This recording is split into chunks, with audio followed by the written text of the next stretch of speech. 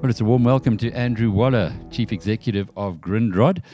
Interesting to see. This is probably the last time we're going to talk to you about financial results, Andrew, as you are going to be replaced by your FD at the beginning of next year. I thought you were a bit young to be retiring. Are you cashing in all those shares that Grindrod is touching all on? Alec, a long planned transition. I'm 60 now. I've been at Grindrod 12 years, working with Mike Hankinson as the chairman. As you know, Cheryl Carolus came in to replace him now in May. And we have been working on a strategy, as you're probably aware, of returning to the core in each of our businesses that we had, unbundled shipping. And now we found the home for bank that we've been looking for all this time. And of course, Xolani, having been the FD for a long time, then moved into freight as the CEO. And yes, freight is the business now. Time for me to move on. It's fantastic when you have this kind of succession planning. We don't see it too often in South African corporates. But the fact that the two of you have been working together for 12 years and then telegraphed that you would be leaving at the same time.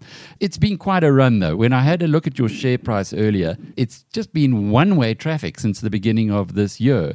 Has business been that good? So, Alec, it was really important that we got back to our core, and that talks about freight services as well as what we called for a number of years the non-core assets. And the non-core assets, unfortunately, we're always putting debits because we were trying to exit these businesses in the middle of the COVID pandemic, and it wasn't easy. But quietly, while we were dealing with the non-core, Xolani was getting on with freight services and making sure he focused on the customer, understanding where they need to go out of the country or the subcontinent. And yes, we have seen some tailwinds with the mining and agri, which we are so fortunate to have in sub-Saharan Africa, which seem to be much more resilient during these times, uncertain times that we have. You do compete with the state? No, we don't see it at all. We work, in fact, with Transnet every single day in all of our businesses, just about, certainly the South African businesses. And we need them to be strong and firing as well in order that we also can fire. So where you see our stunning results in Maputo, most of that comes on Transnet Freight Rail and, of course, CFM, which both provide rail for us into Matola and indeed into the main port. Just explain that. So essentially, all the product that comes through Matola and Maputo main port and at Richards Bay is all on Transnet Freight Rail and CFM, and the customer contracts with them directly, TFR and CFM, and then we obviously do the terminaling and the handling onto the vessel. So your side of it, which is, I suppose, stemmed from the shipping. Grindrod being a family business that was very big in shipping and has been around in KZN for, is it over 100 years? Indeed, yeah, absolutely. Came from the shipping way back when, 110 years ago and more. One of the founders, obviously the Grindrod family, started on ships agency and then bought a little ship and sailed the seas around Southern Africa and then came along on shore. And you'll remember the big push was when Ivan Clark managed to make all that money in the shipping markets. We then invested quite heavily on the land side. And that has turned out to be very successful given these results that we've just seen that you've released today for the 6 months to the end of June. Revenue up 31%, headline earnings up 53%. And this is already on a very strong year last year. Indeed, and I think that's right. You've got to focus on your business, focus on your core, and keep delivering the results 6 months after 6 months after 6 months, right? And if you do that long enough, eventually the market will trust you and your share price will perform. And that's obviously what we've got to focus on. And I know Xolani's focused on that going forward, focusing on the business, and then the results will come, right? How much non-core business is actually left? We've done a hell of a job. You'll remember we had to split out the private equity from the bank. And that had a number of businesses in it. And we've been through a process with the team to sell off a lot of those businesses and largely to the other owner or the other owners, because you find it very difficult to sell to another party who the owner doesn't know, and not being able to get top dollar because you're in a COVID scenario. That's been quite stressful for us, but a lot of that now is gone. We've got one left to go, and that's looking positive. And then we call them non-core marine fuels. You remember that was a big part of our business when we had the shipping business as well. That business is still doing well, and we haven't managed to find a buyer for it. So obviously we've got to go back to the drawing board and see, luckily it's a good business, making good money. So it's not a drain on us. And then we have an exposure to some land up the north coast. But these non-core assets are not costing us. They're not a drag on us. Don't have debt against them anymore. We hope we can convert them into cash in the short term, but it'll be now in Xolani's time frame that we'll get through the land and the marine fuels. Andrew, I was interested to see that you got 10,000 shareholders. Now, for JSE-listed companies, that's a lot of shareholders. It might not seem like a lot to you, but it certainly is. However, your biggest one there, we all know about the family. Are they still involved? And then secondly, Remgro, what kind of a stake do they have? Yes, so it is an amazing number of shares, and I think it does hark back to those prior years, when the shipping business was doing so well. So Remgro owned just short of 25%. They're in and around 25%. The family are at 10%, and we've got PIC at 10%. So quite tied up. The shares quite tied up, but you can get to over 50% with 4 or 5 people, right? So I know PSG Asset Managers own 10% as well. So there you go, 25, 10, 10, and 10. You're already at 45, right? Or 55. Well, you got to pat them on the back, PSG Asset Managers, because they've had a heck of a ride. However, when you have a look ahead, given that you're off a very much higher base now, do you need the mineral commodity markets to remain strong for Grindrod to continue performing, or do you have other things in the pipeline? And that's exactly right, Alec. For years and years and years, people have measured us against the mineral markets. And if I hark back for a few years before, rand-dollar exchange rates, mining commodity prices, and sure, if coal drops to 50 and iron ore drops to 50, it will make a big dent into us, because that's a lot of what Matola is about.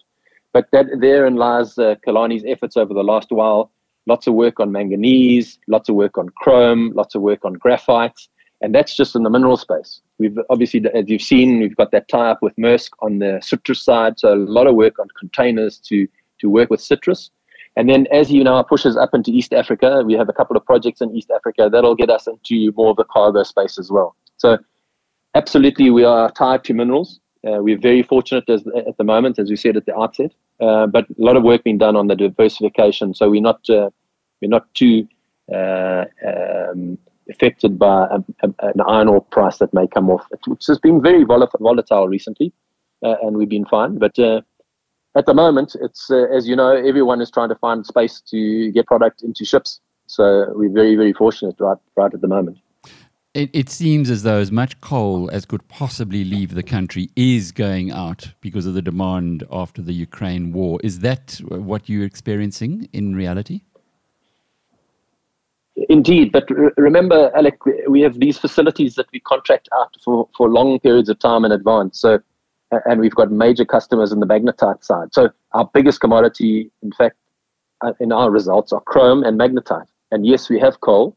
And at a time like this, we wish we had plenty more capacity to help the coal miners, and it's just not always available, right? And certainly, if in times of peaks when the prices where they are, they're very desperate to get it out there. But they weren't there a little while back, right? And you can't build a facility for a 1 year or 2 year increase in coal price. So yes, we've made lots of other areas available. The teams have been working flat out on that to try and get space for miners, and we talked a little bit about it in our presentation this morning as well. But we still mainly magnetite and chrome is our 2 big products, followed by coal and then graphite. So in the presentation to investment analysts this morning, what were they asking you most about? What did they want to know more about? Alec, as you would expect, they all wanted to know when they can get their hands on the 1.5 billion rand that African Bank are going to pay us for Grindrod Bank. It's very presumptuous to assume that we are going to clear all the hurdles. We got our shareholder approval at 99%, which we expected. But, we've received a couple of rounds of questions from the Competition Commission and the same on the Reserve Bank. We've answered all of those. We don't expect there to be problems, but not to be too presumptuous.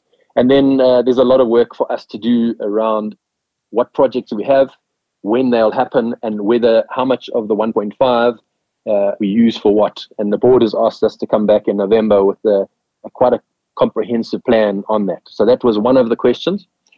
The other big question was around how much more can we bring on stream at times like this to get the coal out the country. And of course, we've been working with all sorts of parties to try and help with the export of their product at the moment. If you go back to when you started as CEO in 2018, it appeared at the time that there was a different strategy that was embarked upon, and that this strategy is now really, really paying off very handsomely. Was it always your intention, you and Mike Hankinson as the chairman, that you would get to this point and then both hand over? I think it's right for the business. It's a good position to be in, and it's a good time to refresh the team and to have people that have been in the form of Xolani, who have been with us along the way, who understand some of the obstacles we had to overcome to get to where we are, has been very useful. If I go back in his history, he was at Anglo Coal, so he knows the coal mining industry backwards. So he's been a miner, essentially. So, it was always our intention to get to a position where these three businesses stand on their own and are successful. It took us, nearly 10 years to find the right partner for our bank. We ourselves as management, our board, and our shareholders would never allow Grindrod Bank to go to someone that we didn't think was appropriate. And it happened to take this long. So that's why it happened when it did. So no, the timing wasn't... Mike did stay on for a couple of extra years even. So, and that was to try and get us through the COVID times. As it happens, I think it's a really good time for us to get out the way and let Xolani and Cheryl take on the responsibility of making sure that Grindrod is an amazing organization that can really help sub-Saharan Africa. And in fact, we stretch all the way up to the Congo, right? So, and we're doing projects in Lake Victoria and Uganda. So there's a lot for us to do on Africa. And I know it's a cliche, but we really do believe that the time for Africa is here. And we need to make sure that the value that we can bring to the world, we can help participate in. An exciting time for us. The changes by government in allowing third parties onto Transnet, for instance, is this something that you've been waiting for? So, Alec, we didn't always expect it to happen, so it's been welcome. What we see that they're doing on the ports in South Africa is wonderful. We managed to fortunately get through to the second round with our Hamburg container partner on the Durban container terminal. Do we expect to get it? No, but the fact that they have introduced all these world-class operators of container terminals to South Africa and potentially going to come out with one of them as our lead container operator in Durban and again in Kucha, I think is for us as South Africa is world-class. That's exactly what we need is some of their operating skills to come and help train our people and build our businesses so that we can now all benefit. We'd love to get it, obviously, as Grindrod, but whoever gets it is going to help us all to lift. And it's a welcome. And I know that Porsche and the Transnet team are working hard on rail and how rail can be operated by more than one party without causing huge operational problems. You can imagine the risk of allowing all sorts of parties onto a railway line. It's not a simple process. It's really difficult. So how that eventually turns out, we're not sure. We're certainly participating as far as we can in all those processes to see how we can help. This N3 corridor between Durban and Johannesburg being the busiest road in South Africa, and of course from a logistics perspective, it's the main artery to the heartland. If I recall, you are making an investment in Denver, where with your container ports, an inland container port. How many of those do we need? Because driving to Durban, you see on the left-hand side from Johannesburg, there's a thing called the Port of Gauteng. And then a little bit further on, I know there's a highly controversial operation called Tambo Springs. How does all of this fit together? The answer is right now, it would be really useful if they were all working. And what we've got to do is work to make sure that we can get the rail line working as efficiently as well. So you're absolutely right. And we noticed when we had that lockdown, dare we ever go back there, when you close Durban Port, the country stumbles along. The product that comes in and out of Durban Port is unbelievable. So it's a really important artery. And of course, most of it is going through to Gauteng. So you have to have facilities, backup port facilities in Durban, and then, of course, facilities outside of Johannesburg where you're now going to unpack all of these boxes. And that's why we've invested at Denver. And there is indeed a massive area to the side of where our Denver facility is, the Transnet runs, a container park. So there's lots of container parks in the Gauteng area. And yes, there are lots of other people developing. The key for us is that we want to get it back onto rail, away from the road. And so there we are 100% aligned with Transnet on all the work they're doing there. There was a line in your commentary to the results which said the rail business showed an improvement in locomotive deployment. Now, what is your rail business and what exactly does that mean? So we had a really big rail business back in the day, Alec, but what we have now is we have 56 locomotives. We run 12 or 14 locomotives in Sierra Leone on a mine that runs iron ore to the port, from the mine to the port. We run a number of locomotives, probably around 12 in South Africa on mine sites where they're within the mine precinct. So we don't come into the contact with any other, with the Transnet freight rail essentially. So we don't have to cross the operational difficulties of combining operations there. We have a couple in Zimbabwe and Zambia and Dar es Salaam. So the trick for us is to deploy them all. We've got a number that we are busy refurbishing on to have the major maintenance program, and we didn't want to spend the money until we saw the opportunities within South Africa and elsewhere that we could deploy them. And of course, now we're flat out on that heavy maintenance program to get them all onto rail as soon as we can. So it's very exciting, the developments and the reforms that we're seeing in the freight system in South Africa, with particularly being driven by Transnet. Absolutely. No, I think Transnet is absolutely on the right track. Understand, Alec, they have in excess of 2,500 locomotives, and we have 56, right? So this is a major rail is a major part of South Africa's network and the success of South Africa. And we're a tiny little player on the side, which would like to help wherever we can. And looking ahead, you sound pretty upbeat about the country's future. Certainly the way you've been describing your successor, Xolani Mbambo, who seems to have a lot on his plate, but clearly lots of opportunities. Are you then going to be staying invested in Grindrod into the future? Absolutely, Alec.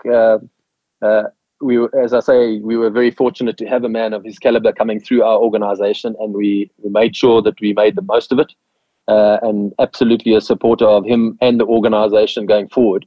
My retirement depends on it, right? If he doesn't do well, I'll have to go back to work. And South Africa? Yeah, no, 100%. I've just bought a new house closer to the beach. So indeed, I'll be here to contribute to South Africa for many, many years to go. Andrew Waller, Chief Executive of Grindrod, and he will be stepping down on the 1st of January 2023 when Xolani Mbambo, the current Chief Financial Officer, will take over as CEO. I'm Alec Hogg from BizNews.com.